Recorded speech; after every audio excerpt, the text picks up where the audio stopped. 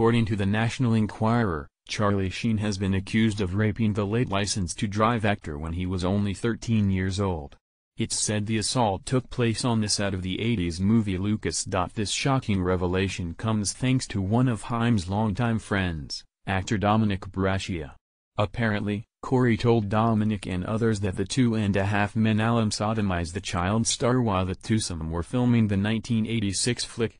Sheen was 19 at the time of the alleged incident. Thankfully, Brascia has gone on the record to share what Corey told him about the assault.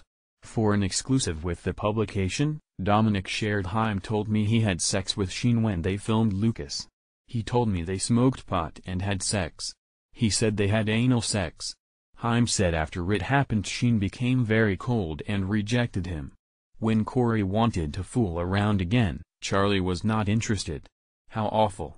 Haim's best friend, Corey Feldman, even alluded to the unsavory Sheen encounter as he wrote in Choreography, a memoir. At some point during the filming of Lucas, Haim explained an adult male convinced him it was perfectly normal for older men and younger boys in the business to have sexual relations, that it was what all guys do. So they walked off to a secluded area between two trailers during a lunch break for the cast and crew, and Haim, innocent and ambitious as he was, allowed himself to be sodomized. Intense stuff.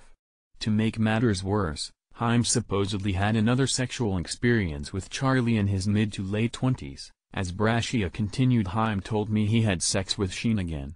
He claimed he didn't like it and was finally over Sheen. He said Charlie was a loser."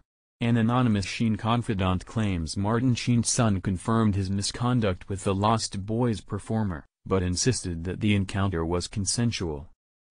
It can't be consensual if the youngest partner is barely a teenager. Other sources supported the rape allegation, but have kept their identities private out of fear of revenge. One insider noted Corey was so confused by the sexual encounter he believed, like so many victims, he was in love with his abuser.